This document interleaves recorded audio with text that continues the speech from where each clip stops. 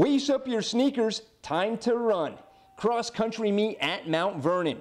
Marion's Dylan Nalley not only may be one of the top freshmen in the state, he might be one of the best overall runners.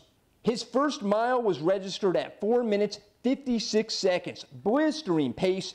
Nalley would pull ahead. Down the stretch, he had a chance to break 15 minutes. He finished with a time of 15 minutes 6 seconds. His facial expression says it all.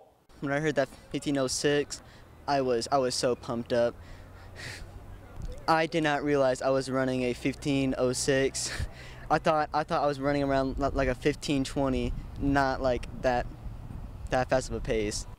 The course was fast today. Mount Vernon's Kevin Perkins finished second at 15 minutes 43 seconds. Marion's Benja Stone was third. Marion gets the team win with a perfect score of 15. 8 of your top 10 finishers were Wildcats. On the girls' side, Centralia gets the win, but it was Mount Vernon's Brittany Brown who stole the show. She'd finish a minute and 20 seconds ahead of the field. 21:05 was the winning time. Marion's Alexis Bassey comes in second. This was Brown's first win as a runner. She was born in North Carolina, grew up in her family's native South Africa, and she says swimming is her best sport. Winning in the pool, it's a lot more accomplishing because you win by .01. There's a lot more girls racing against you.